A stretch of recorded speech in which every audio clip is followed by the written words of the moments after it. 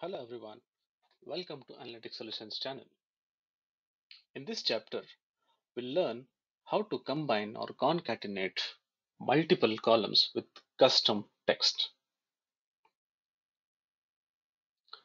In this Excel, we have few columns: customer name, city, state, and sales. Let's combine all these columns in this. Type this, the customer name.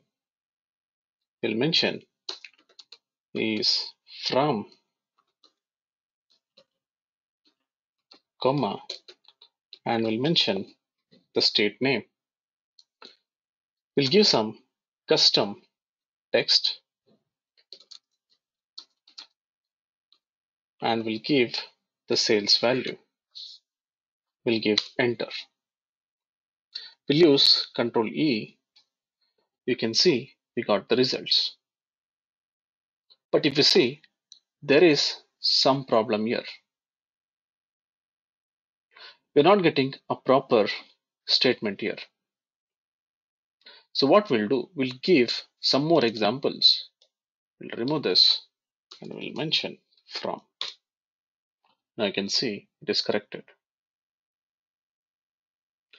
Suppose if you want to give a comma separator for the sales, we'll go and we'll change this.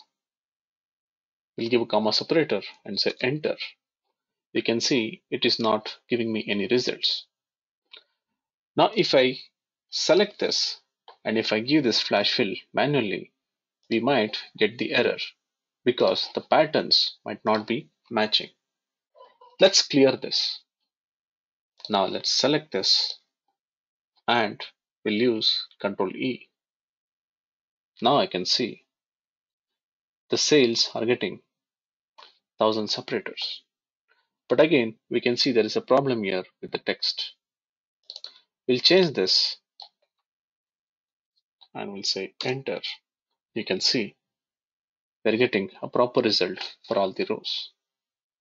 This is how we can use custom text for combining multiple columns. Thank you so much for watching this video.